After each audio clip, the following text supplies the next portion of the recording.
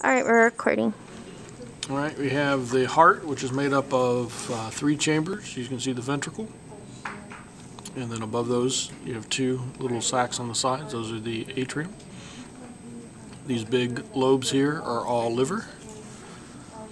You pull the liver back, and you should see a little green ball. Looks like a deflated pea. And that is the gallbladder. Off to the side of the heart and on the side of the liver is something dark structure. It looks a little mushier, and that is the lungs. Pull this all back. You see this big structure right here. That is the stomach, which then attaches to the intestines that wrap all around. If you pull all of that back, there's another ball underneath, and that ball right there is the spleen.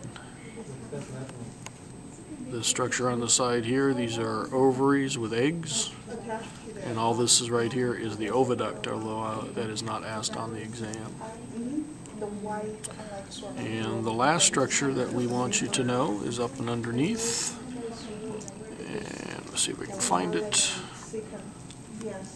and it is showing up better on the other side, it looks like, so we'll pull this back. And if you pull all this out, and where to go?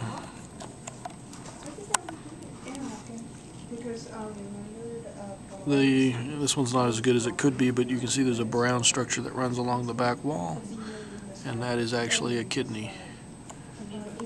But that kidney often is a little bit darker brown than that, but that is the kidney.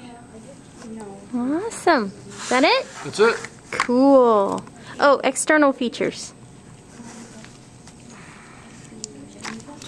On the frog, we're not making you do much. You should just be aware on the skeleton inside that we actually ask you about 2 different girdles. We have the pelvic girdle in the back that is designed for jumping, and then we have the pectoral girdle up front, which is actually more for absorbing the landing.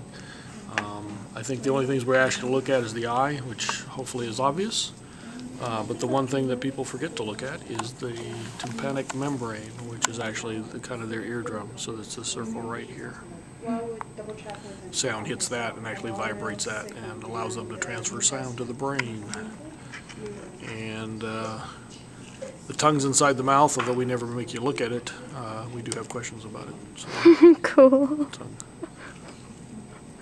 which you can see is actually attached in the front instead of the back. Weird. Awesome. Alright, cool.